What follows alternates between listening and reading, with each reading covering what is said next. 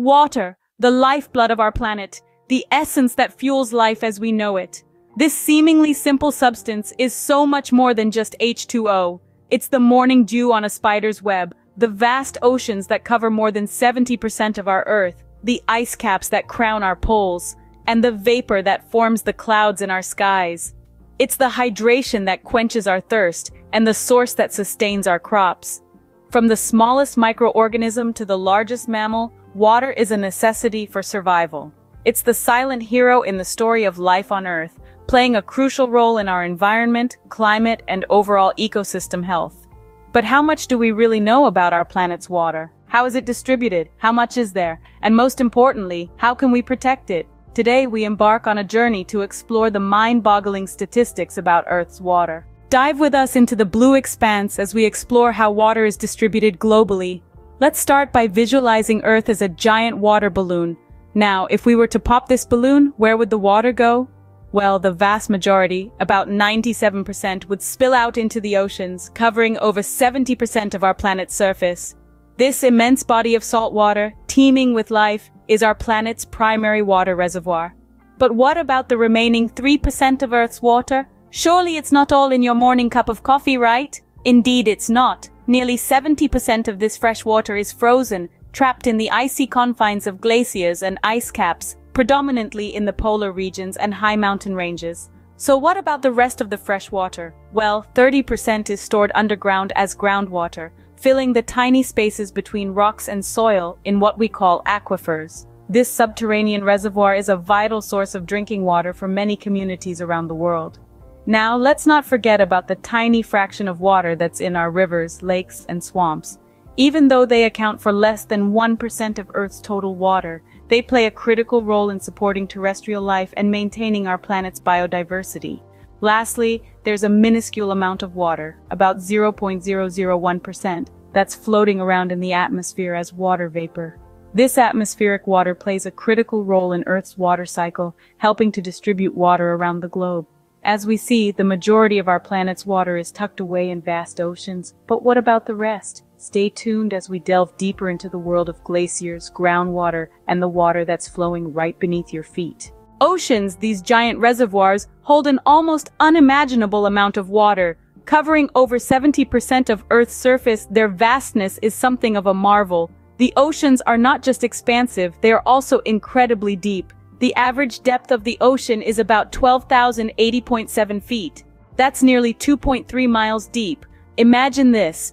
If you were to take all the water in the oceans and spread it evenly over the Earth's entire surface, it would create a layer of water about 8,848.4 feet deep. That's higher than Mount Everest, the tallest peak in the world. The Pacific Ocean alone, the largest and deepest ocean on Earth, holds more than half of the Earth's open ocean water. But the oceans do more than just store water. They also play a vital role in regulating our planet's climate. The oceans absorb heat from the sun and distribute it around the world through currents, helping to moderate global temperatures. They also act as a giant sponge, soaking up about a quarter of all the carbon dioxide that humans pump into the atmosphere. But it's not just salt water in the oceans. In fact, the oceans hold 97% of all Earth's water, but only a tiny fraction of that, about 2.5%, is fresh water. And most of that fresh water isn't readily accessible because it's locked away in ice caps and glaciers. The oceans are vast and deep, but let's not forget about the fresh water locked away in ice. This precious resource is critical for life on Earth, yet it remains largely untapped due to its remote and often harsh locations. So, while the oceans may be Earth's giant reservoir, they are just one piece of the complex puzzle that is our planet's water supply. As we move forward, it's crucial that we continue to explore and understand these vast water resources and the role they play in sustaining life on our planet. Frozen in time, yet critical to life, glaciers and ice caps play a pivotal role in our water story. These icy giants, often seen as frozen rivers, are more than just scenic splendors. They are the Earth's largest reservoir of fresh water, holding about 68% of the world's total. That's right, almost 3/4 of all the fresh water on Earth is frozen in these formidable ice structures. Glaciers and ice caps are predominantly found in polar regions and high-altitude mountain ranges. These frozen fortresses are formed over thousands of years as layers of snow accumulate, compress, and turn into ice. The sheer weight of these layers forces the ice to flow slowly, shaping the landscape beneath. Now, let's consider the scale of these icy behemoths. The largest glacier on Earth, the Lambert-Fisher Glacier in Antarctica, is over 400 kilometers long and up to 100 kilometers wide. That's longer than the entire length of the Grand Canyon. And it's not just their size that's impressive. The amount of water stored in glaciers and ice caps is enough to raise global sea levels by about 70 meters. That's nearly 230 feet, if they were to melt completely. But glaciers and ice caps aren't just frozen water storage units. They also serve as natural thermometers, helping scientists track climate change. As the Earth warms, these icy giants are melting at an unprecedented rate, causing sea levels to rise and threatening coastal communities around the world. Furthermore, glaciers are a vital source of fresh water for many communities. They feed rivers and lakes, providing water for drinking, irrigation, and hydroelectric power. Yet as these icy reservoirs recede, the future of these water supplies is in jeopardy. From icy heights, we now journey beneath the surface to the hidden world of groundwater. As we delve deeper into our water story, let's remember the crucial role of these frozen giants and the urgent need to protect them. Beneath our feet lies a vast reservoir, unseen but indispensable.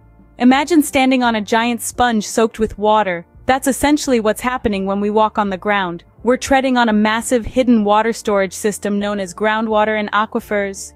Groundwater isn't just a puddle sitting somewhere beneath the surface. It's water held within the pores of soil, sand, and rocks. When water accumulates in these spaces, it forms an aquifer, a subterranean reservoir that can hold mind-boggling amounts of water. These aquifers are our planet's secret water supply. They're like nature's water bottles, tucked away for when we need it. And we need it a lot.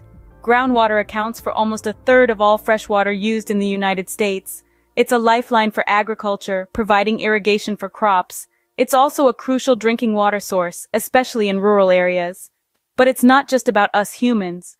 Groundwater is also vital for maintaining the health of our ecosystems. It feeds our rivers and lakes, and it sustains vegetation during dry periods.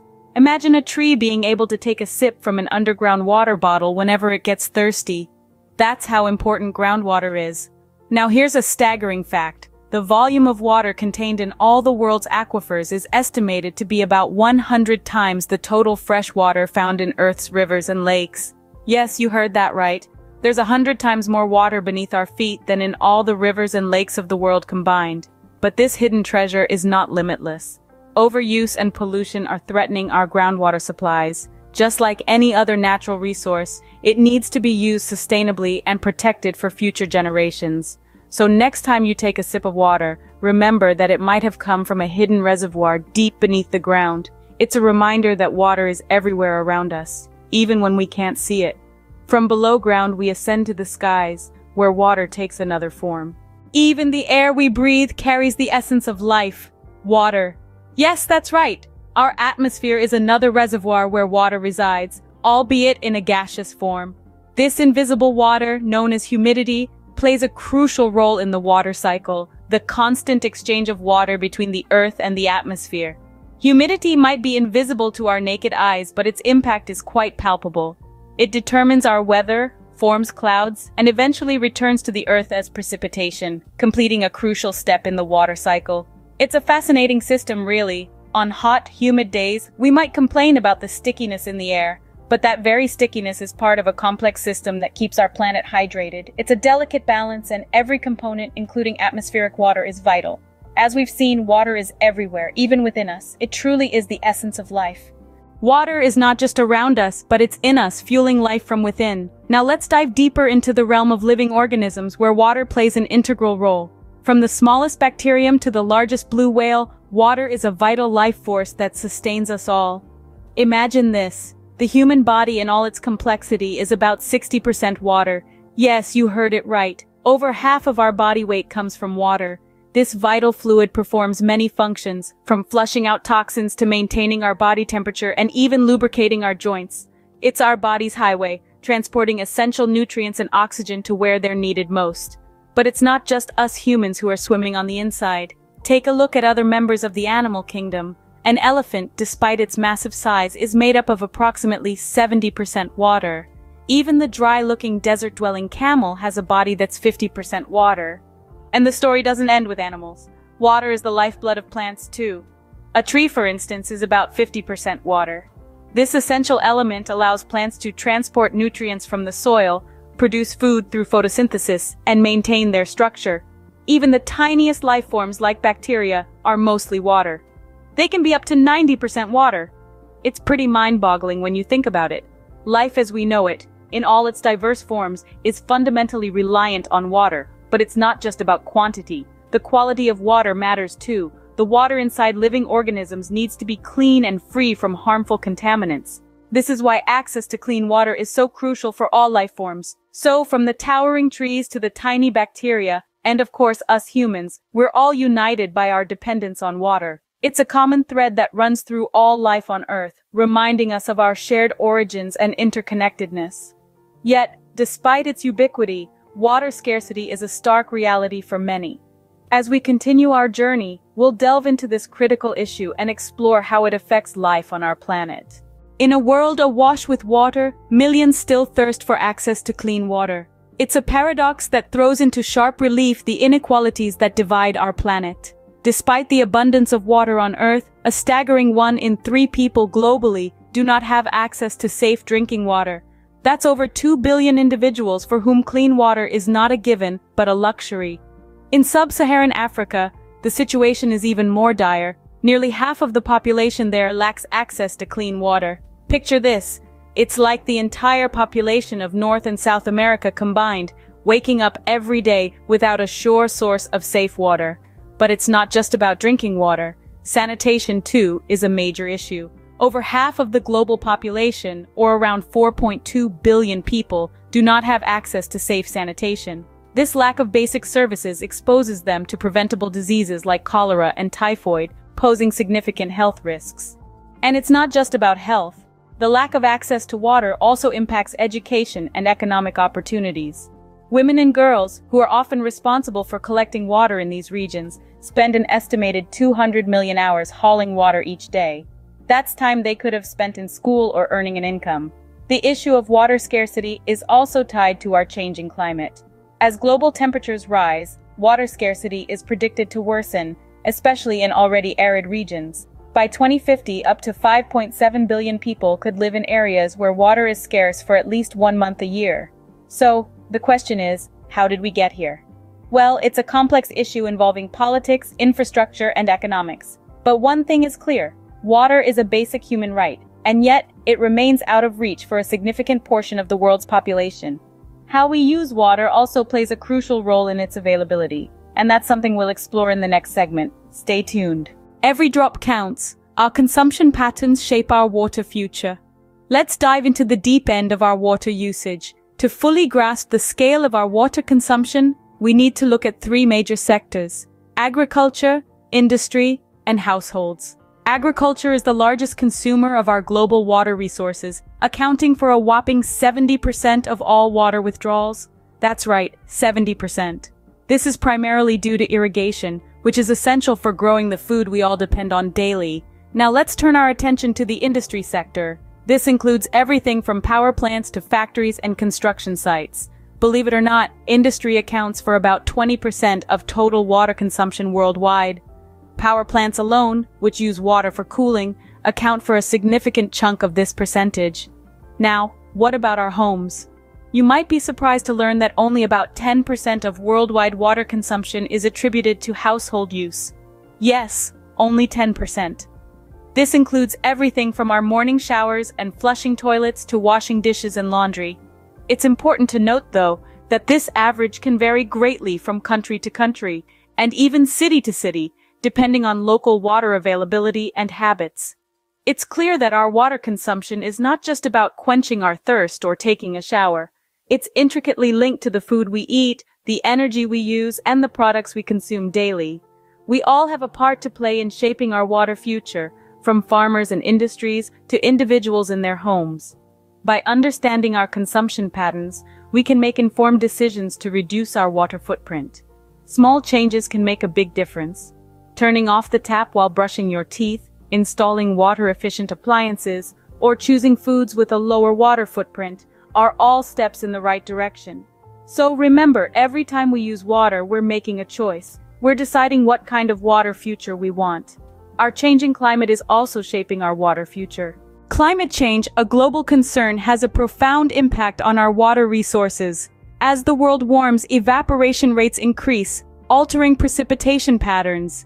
This can lead to droughts in some areas and floods in others, disrupting the delicate balance of our ecosystems.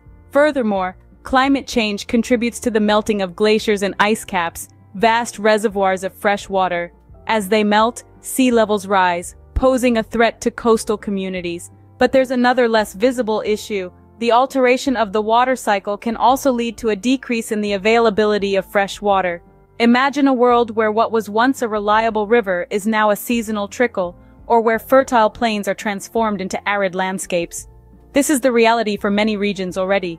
Despite these challenges, there is hope through conservation efforts. With the right actions, we can mitigate the impact of climate change on our water resources and ensure a sustainable future for all. Conserving water one drop at a time is our pathway to a sustainable future. In the face of growing water scarcity and climate volatility, the world is rallying to safeguard our most precious resource. Governments, organizations, and individuals alike are taking significant strides in water conservation, driven by a shared understanding of water's indispensable role in our survival and well-being. At the global forefront, the United Nations Sustainable Development Goal 6 calls for ensuring availability and sustainable management of water and sanitation for all by the year 2030. This ambitious target underscores the collective will to address water scarcity, improve water quality, and protect and restore water-related ecosystems. Countries across the globe are also stepping up their game. Israel, for instance, has emerged as a leader in water conservation through its pioneering work in desalination and drip irrigation technology. Singapore, on the other hand, has made significant strides in water recycling and rainwater harvesting, setting a benchmark for urban water management. But the journey doesn't stop at the macro level. Every individual has a significant role to play in this global effort. Small actions like turning off the tap while brushing your teeth or fixing a leaky faucet can save thousands of gallons of water each year. Similarly, choosing to eat less water-intensive foods or opting for water-efficient appliances can make a considerable difference. Water conservation is not just about saving water, it's about creating a culture of respect for this life-sustaining resource. It's about understanding the intricate balance of our ecosystems and recognizing our role in preserving it. It's about ensuring that our children and their children have access to clean, safe water, just like we do. And so, as we stand at the crossroads of a water-stressed future, there is a glimmer of hope. With every drop saved, we are writing a new chapter in our water story, a story of resilience, responsibility, and collective action. Our water story is one of awe, concern, and hope. We've journeyed through the staggering statistics about Earth's water.